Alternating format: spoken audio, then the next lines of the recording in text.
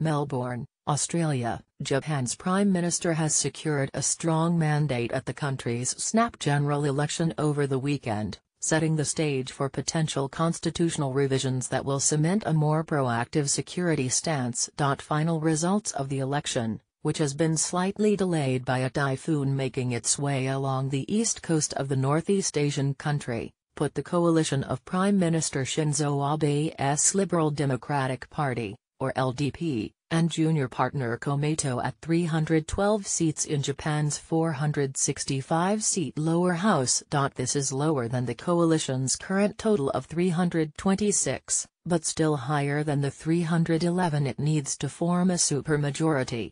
It also all but ensures Abe is set to secure a third term as president of the LDP in a leadership contest next September, which will make him Japan's longest-serving prime minister.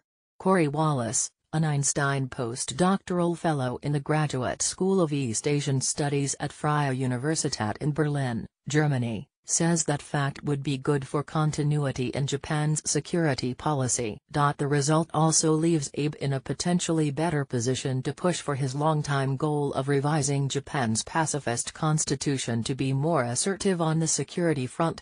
This would require Abe to work together with other pro-revision opposition parties, as coalition partner Komeito has been reluctant to agree to revise the pacifist aspects of Article 9 of the Constitution, Japan's renunciation of war.